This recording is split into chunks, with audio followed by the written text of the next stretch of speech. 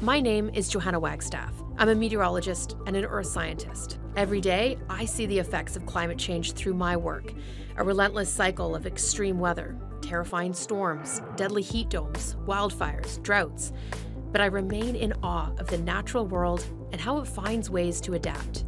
And that's what we explore on Planet Wonder.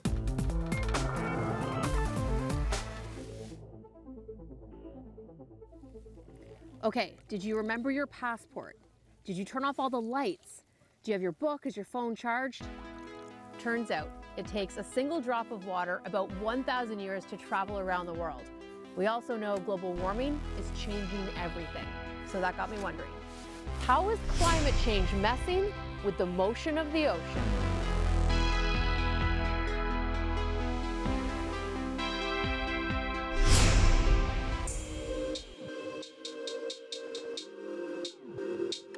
Oceans are all about movement, and it starts with sucking in CO2. And there is a lot of extra CO2 in our atmosphere right now, higher levels than at any time in the past 400,000 years because of burning fossil fuels. Now, a bunch of it, as we know, just hangs out in our atmosphere for a long, long time, heating our planet up by creating a giant greenhouse. Some of it is taken up by plants through photosynthesis. Thank you, trees. But a huge amount ends up in our oceans. Oceans absorb 30 to 50% of the CO2 produced by burning fossil fuels. Without our oceans, global warming would have already made the planet a lot warmer. How exactly does the ocean consume carbon? First, through basic chemistry. It's just carbon dioxide dissolves in water. H2O plus CO2 equals H2CO3. This is carbonic acid, which literally just breaks apart and reforms as bicarbonate, which is stored in shells and bones of marine organisms. The other way the ocean eats CO2 is through photosynthesis by phytoplankton, which are microscopic plant-like organisms. They generate about half the oxygen in the atmosphere, as much per year as all plants on land. But of course, there is a limit to how much CO2 the ocean can take in. To understand how the ocean is already changing, I connected with Simon Donner, an ocean scientist and climate change communicator who often commutes to work in his kayak. First, he's going to explain the three main ways water moves in our oceans: surface currents, vertical mixing, and the global conveyor belt. Simon, thank you for joining me on a beautiful winter kayak day. It's pretty great, right? It is great. It's a little nippy, but it's great. Yes. What are all the different ways that the ocean moves?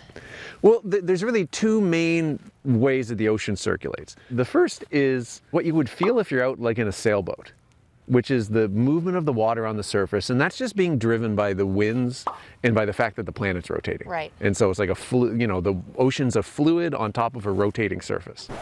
Wait, I want to know more. Let's go down the rabbit hole. Did you know that an ocean accident inspired scientists and storytellers to learn more about how ocean currents work? So this is a video excerpt from a book by Christiane Dorian called How the World Works. In 1992, a ship carrying cargo from Hong Kong to Seattle ran into stormy weather, an Aleutian low, likely in January.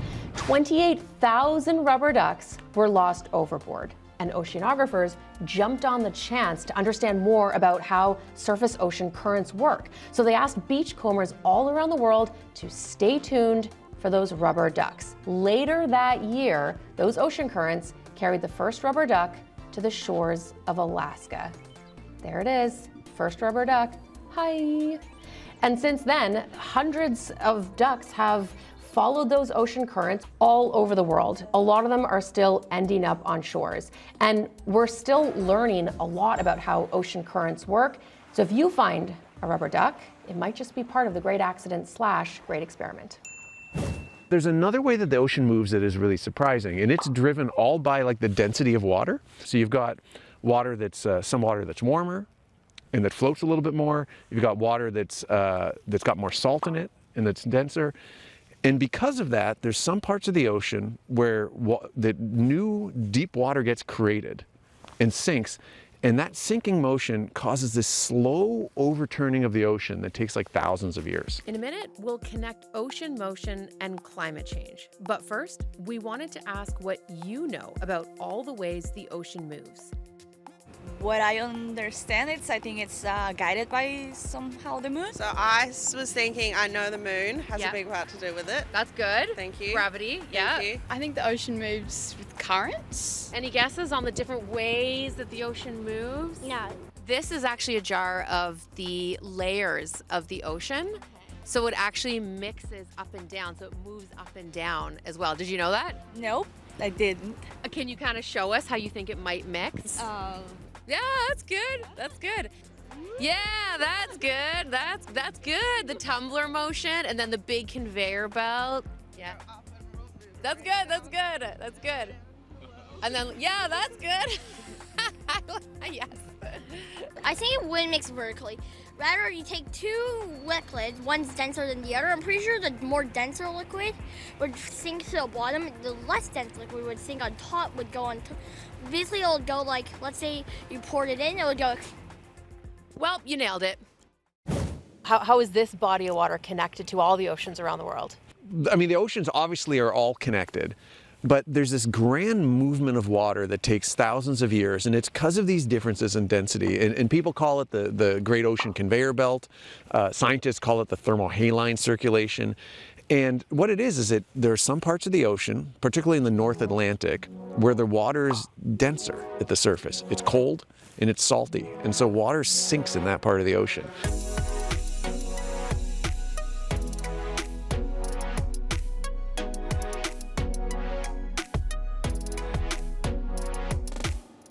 What are all the different ways that climate change is impacting the ocean right now?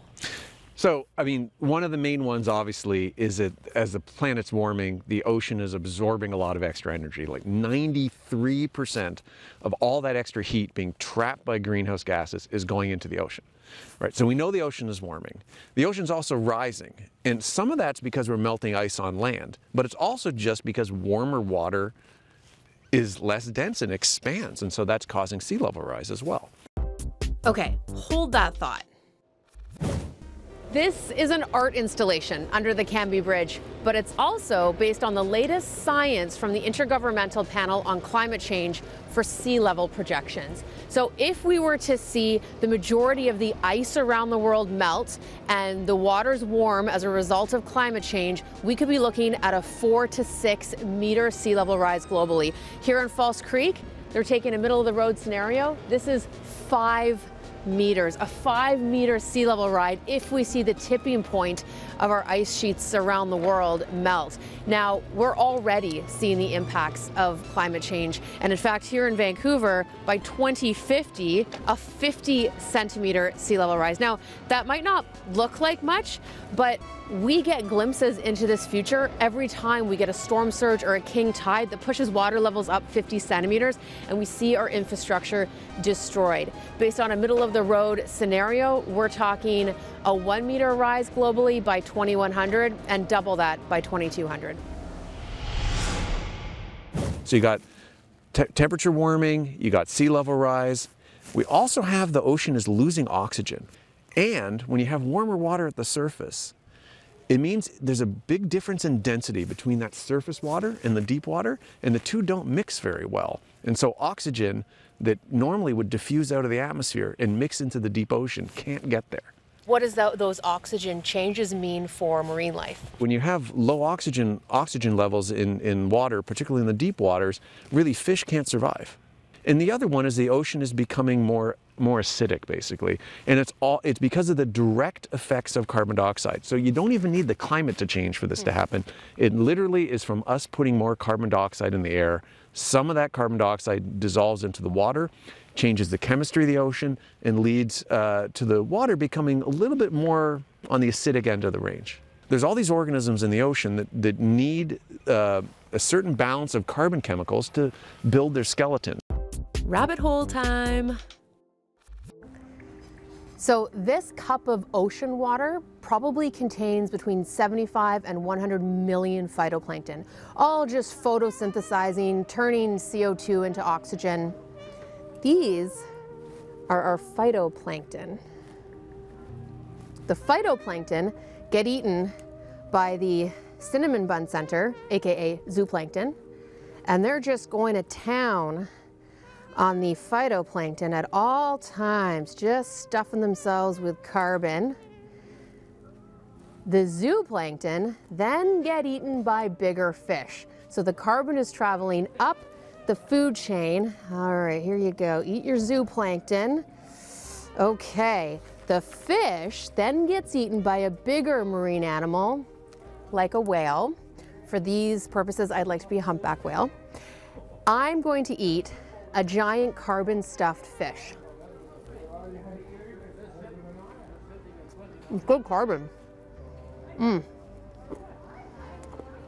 Now, if any one of us dies, the carbon in our bodies will float down to the ocean floor. That's called marine snow. And it gets buried under the ocean dirt, where that carbon remains trapped for millions of years. If a whale dies, it's a big deal. It's called a whale fall. The whale body is just full of carbon, and it takes that carbon from the upper levels of the ocean all the way down to the bottom of the seafloor. We're up to 60 different species then have those nutrients and that carbon in places where they normally wouldn't get it. This is why scientists say whales are a vital part of marine life.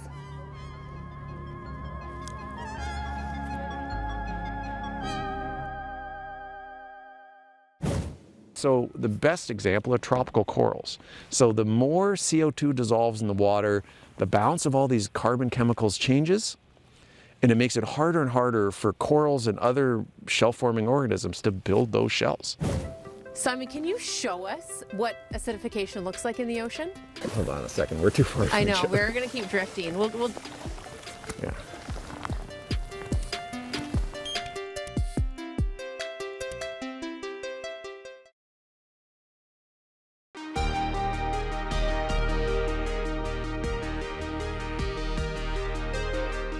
Simon, can you show us what acidification looks like in the ocean? Well, if anyone who has a carbonated beverage is basically experiencing acidification, because when you make a carbonated beverage, you're basically taking CO2 that's usually in a gas canister in like a home seltzer machine, and you're just exposing this high concentration of CO2 to water. You quickly seal the can, and that CO2 goes into dissolved form, so you don't see any bubbles. But when you open the bottle, you hear that, heard it. You start seeing bubbles coming out. Yeah. That is the CO2 going back into gaseous form, going back up into the atmosphere. What does that do for the shells of animals and corals? I mean, I know this is, you know, a big part of your research. Yeah, so tropical corals, but all sorts of other organisms in the oceans build their shells using these carbon compounds that are in the ocean. But when we add more CO2 to the water, it changes the balance of all those carbon compounds. And as a result, it makes it harder for organisms to build their shells. And if the concentration gets high enough of the wrong carbon compounds, they actually will lead to things dissolving. And so one of the threats going into the future is that corals and other shell-forming organisms are going to build their skeletons slower, but also might get to the point that they're literally just dissolving being in the water. Lots of scientists around the world are studying how all those underwater changes affect marine life. But to start, they need to know precisely where that marine life is. Eugenie Jacobson, show me your laboratory. Hi, my name is Eugenie, and this summer I boarded a ship with 40 scientists and 40 Coast Guard crew members. We started our trip a little bit later this year at the beginning of September in Quebec City, and we traveled through the Labrador Sea up along the coastline, then across to Greenland, and then up into the Northwater Paulina at the very top. We use fancy fish finders to locate the fish, but we really don't know what we're catching. That's why we deploy nets to see what species live where. We use a double square net to look at the zooplankton. Nets actually have different mesh sizes, and they can section our different zooplankton into different categories. We also use what's called a multi-net plankton sampler, or a hydrobios, and the hydrobios closes at different parts of the water column to look for different types of zooplankton. This one turned out really cool. Then once we want to find fish, we use what's called a mid-water trawl, which goes down into the twilight zone of the ocean, which is about 200 to 1,000 meters. And so before we look at the fish finder to see where they might be living. We also catch a lot of zooplankton, and we have to sort those out too. The fan favorite is the beam trawl, and that samples our demersal fish, so our bottom-dwelling fish. Using baited and drop cameras, we found some pretty interesting organisms on the seafloor. The first one were these Arctic cod, which are one of my study fish. We also found eels, found anemones, this one got stung, a ctenophore, and a lot of other gelatinous plankton, an octopus, a Greenland shark with the parasite in its eye, a squid, not one, but 2 squids that were found with the drop camera, a Greenland halibut, which is a cool flatfish, a halosaur, which sounds like dinosaur, and of course, it wouldn't be a trip to the Arctic without seeing a polar bear. We have a lot of questions when it comes to climate change and the Antarctic Sea. On the one hand, from space, it actually looks like the continent is growing because changes in weather patterns actually means more snow. But on the other hand, underneath the continent, warm currents are eating away at the ice sheets and glaciers from the bottom up. And this could lead to massive changes in sea level rise. And we've just had our first real piece of evidence of one of these warm currents by none other than a submarine named Boaty McBoatface. No, really. So back in 2016, the United Kingdom Natural Environment Research Council asked the public to name their $200 million research vessel. Naturally, we voted on Boaty McBoatface, and the UK government was like, we're going to go ahead and call our ship the Sir David Attenborough, also a good name, but we're going to give you this autonomous submarine. We'll call that Boaty McBoatface that'll live on board. We seem content with that. This is what happens when you let the internet name things. Now, the Filchner-Ronne ice shelf is actually the largest floating extension of the Antarctic ice sheet by volume. Underneath, we know the ocean is cold and dense, but we also know that we would expect to see one of these warm currents, and our climate models show eventually we'll see a tipping point and that ice could melt. Cue Boaty McBoatface, who dove down under the ice sheet and gave us our first observations of this single warm current that could eventually lead to the full collapse and melting of this big ice sheet. Now, more observations are needed, but stay tuned for more work from Boaty McBoatface that'll help us understand the tipping points that happen in Antarctica. Simon, how is climate change messing with the motion of the ocean? Well, there are 2 ways that worry me. The first is that as the surface of the ocean gets warmer, there's a bigger difference between the temperature in the surface and the temperature in the deep ocean. And that means it's kind of like oil and water. The two don't mix very well. And so as the surface keeps getting warmer, there's less mixing of the surface and the deep waters. And part of the reason that matters is that mixing is how we get oxygen into the deep ocean. And so it's a really big problem for marine life all around the world. Pause. It's not just oxygen affecting marine life. It's also that warmer water forces fish and other sea creatures to migrate to cooler water just to survive. William Chung studies exactly that. William, thank you so much for joining me for a sushi meal. Oh, that's great. This meal is going to look very different in the next 10 to 20 years because of climate change. So can you sort of take me through some of the most popular items, starting with, everyone's favorite, the salmon? Exactly, yeah. I mean, here salmon, we have 2 types. We have farm salmon and we have wild-caught salmon as well. You can quite easily distinguish it because farm salmon often and almost always have is more fatty. So this is the farm salmon. Exactly, and here it is also lighter in color compared to the wild-caught salmon. Okay, I'm going to try a bite of the wild salmon. Exactly, yeah. Certainly climate change is one of the contributing factors that lead to the decline of sockeye salmon. What about tuna? Now this is also a classic. Let's give this one a go. This is one of my favorites, actually. Yeah. Can't go wrong with tuna. How is this going to change with climate change? So tuna is one of those species that has shown large-scale changes in the distributions throughout the world. It's because of changing ocean conditions. Albicott tuna is more frequently seen and being abundant in British Columbian waters. Interesting. And now seaweed. I mean, it's a side staple. I'm going to give this one a go. Tell me how this is being affected. Yeah, seaweed is, lives in coastal waters. So the temperature sometimes become too hot for them, and so there can be mass mortality of seaweed along the coast. But at the same time, it is also a species that has a low carbon footprint. Yes. And in fact, for some of the seaweed, they can actually contribute to carbon sequestration because they do photosynthesis, they absorb carbon dioxide, capture the carbon from the atmosphere, and then if they, through various oceanographic process, get buried into the seafloor, then the carbon that are captured by the seaweed can be stored there for a long time. Seaweed is both a climate change solution, and in turn, we'll see more of it on the menus in the future. Yes. Well, it's a good thing. It is quite delicious. It is, yeah. But the other one has been a big concern for years, particularly for Western Europe, is what happens if this great overturning of the ocean slows down. And the reason that can happen is because the water in the North Atlantic, where a lot of that deep water forms, is getting a little bit less salty because of the addition of fresh water due to climate change. And it means that there's a little less power to this overturning circulation.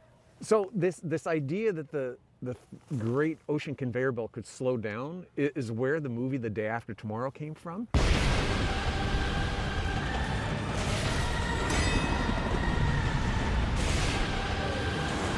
Because if we melted enough ice and added... The whole damn shelf is breaking off. The whole damn shelf is breaking off! I just had to say my favorite line from the movie. Yes. Yeah, that's right. So if you melted enough ice from land and added all this fresh water to the North Atlantic, it is possible that the thermohaline circulation would stop or slow down this great ocean conveyor belt. The movie, though, is completely preposterous. It defies the laws of physics. And that's the worry, that if it does slow down in hundreds, if not thousands of years from now, it might change the climate of parts of the world as we know it. Yeah, absolutely. And so the ocean conveyor belt is part of what keeps Western Europe so warm compared to the same latitudes here in Canada. And if the thermohaline, if this great ocean conveyor belt slowed down or stopped entirely, it could lead to cooling in that part of the world. But the scenario in the movie, that's not real. I didn't do anything!